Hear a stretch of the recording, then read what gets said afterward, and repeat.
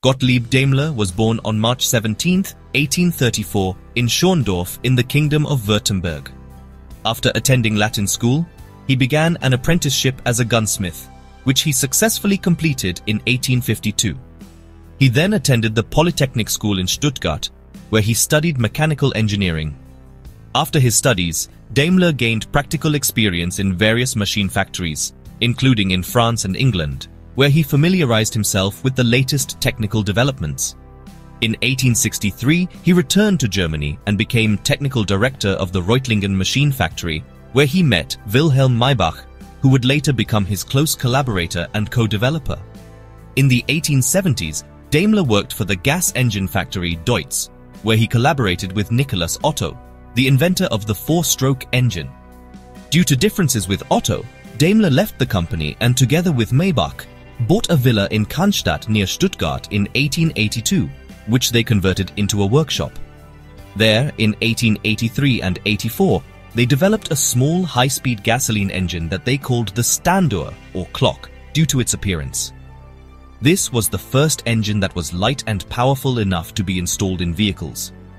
In 1885, Daimler and Maybach first installed this engine in a wooden bicycle, the so-called Reitwagen, the first motorcycle in the world.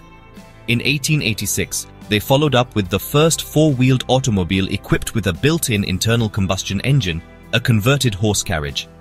That same year, they also installed their engine in a boat, which is considered the birth of the motorboat. Daimler registered numerous patents and played a key role in the early development of motorized transportation. In 1890, he founded the Daimler Motoren Gesellschaft together with investors, but tensions with the financiers arose in the following years, leading to his temporary removal from the company in 1893. He returned to the board in 1895 at the urging of a British licensee. Daimler's engines were soon being used in vehicles around the world, including by Emil Jelinek, who later introduced the name Mercedes after his daughter as a brand name. Daimler himself only partially witnessed this global success, as he died on March 6, 1900 in Cannstatt, just days before his 66th birthday. His pioneering work laid the foundation for the modern automotive industry and led to the later merger of his company with that of Carl Benz. This union gave rise to Mercedes-Benz.